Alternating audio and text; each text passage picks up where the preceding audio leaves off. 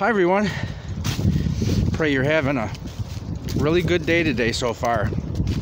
What is it, Saturday the 3rd, I think, of April. So the new year has just began, you know, April 1st, the beginning of the new year. And so happy new year to everybody. This is something that probably a lot of my subscribers already know. And this is for if somebody doesn't know this stuff. Now, about, 4 or 5 years ago, the Lord woke me up to how satanic and evil all of these pagan traditions are. Like Easter and Christmas and, you know, all of the pagan so-called holidays, holy days, right? And so I quit doing all of them just because after I knew what was going on and what they actually represent, it was like, I don't want to participate in this anymore. I don't want God to look at me and think I'm celebrating Easter when... So here's a few things about Easter, or Ishtar. It has nothing to do with Jesus' burial, his death, burial, and resurrection. It's not at the right time of the year. I mean, the springtime is, but the days are all off, and you know, it's just... And Easter, or Ishtar, actually originates from what's her name? Samarius, which was Baal's wife. She is basically the one who you're worshiping. It's Satan's wife, really. It's her day, you know, Easter.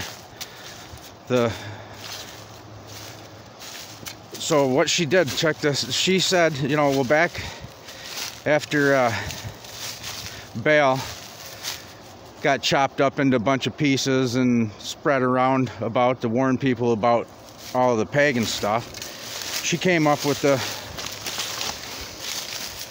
what she said, what happened with her. She said after her husband Baal died, or Baal, that she got pregnant by the rays of the sun. Well, also she said how she even came, she was born by the moon. The moon sent her down here in a big egg that landed in the Euphrates River. So what they did to honor the spring, you know, the goddess of fertility, you know, sex, and what they did was they take the virgins and put them on the altar, and they would get them pregnant. So then throughout the next whole year, when Easter time rolled around again, or Ishtar, the Queen of Heaven, supposedly, is what she likes to call herself. Nothing but a old battle axe hag anyways, but beside the point. That they would take these babies that these girls would have had, you know, they'd be about 3 months old or so, and they would sacrifice them on the altar to the fertility goddess. And then they would take the blood that was from them babies and they would color their eggs in them. So that's where the coloring of the Easter eggs, the Ishtar eggs, it originated by sacrificed babies' blood. So, well, that's real nice to find out. Boy, I really want to take part in that.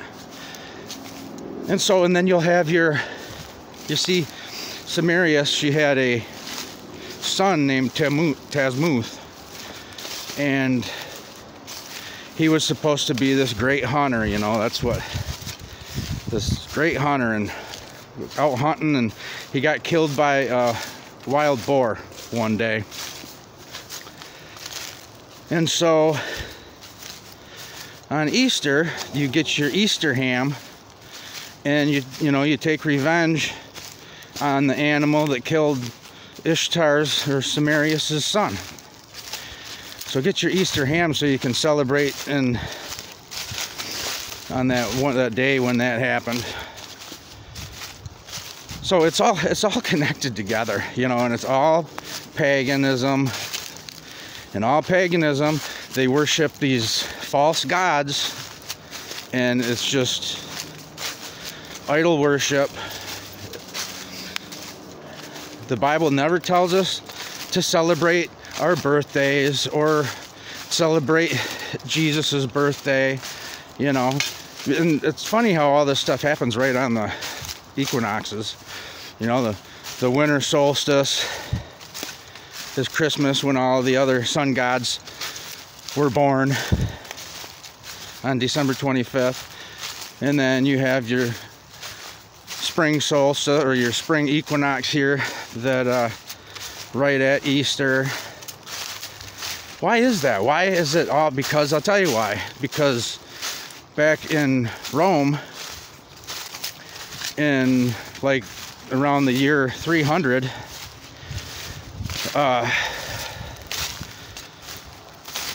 they took and they mixed, because before that nobody the Christians celebrated like the Passover and the feasts, the feast first fruit and the feast them are the things that they did.